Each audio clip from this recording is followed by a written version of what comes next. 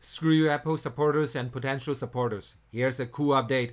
Few days ago, I sent out an email with the title Apple user of 20 plus years making a documentary to an engineer everyone knows and respect.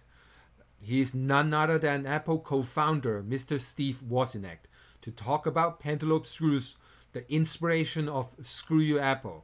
Let me quote what he wrote in reply to my first email message. Quote, I would be willing to hear Apple's side. If they have a good reason for this screws, I'm sure that they would be willing to be public about it. My first reaction is that when you buy something, it's yours. If you destroy it by taking it apart, that's your loss. When did we stop owning what we buy? I don't think this makes Apple look good to those who care about such humanity issues. And then he concludes the message with, but if Apple has some well-reasoned statistics as to why these screws are the right thing to do, I'm willing to listen.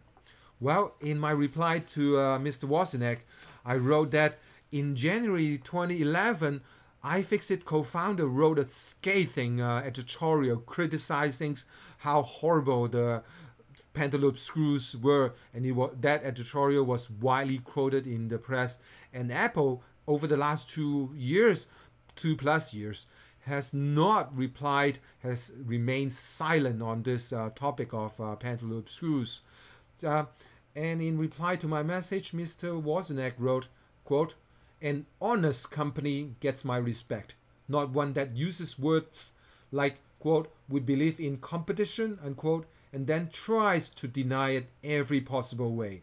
In this case, an honest company would give the good reasons for the odd screws.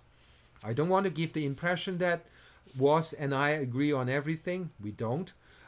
But it's important that I want Woz's opinion for the fact that I trust him instinctively as a straight-talking and honest and frank engineer who won't bend the truth just because he's Apple's co-founder. So I asked for an interview, even a short interview would be great, but unfortunately Woz does not have time, and he wrote, quote, there is much I would be happy to say, but you have no idea how much more important things I have on hold many weeks, months, and years late. I wish that were not the case, but it is, unquote. Obviously, I'm very disappointed. I wish Woz had has even 5-10 minutes, and as a determined documentary filmmaker, I'll keep trying. But here is my request for you supporters and potential supporters out there. As the supporters of the project, of the campaign, please spread the word, get more people to contribute to the campaign.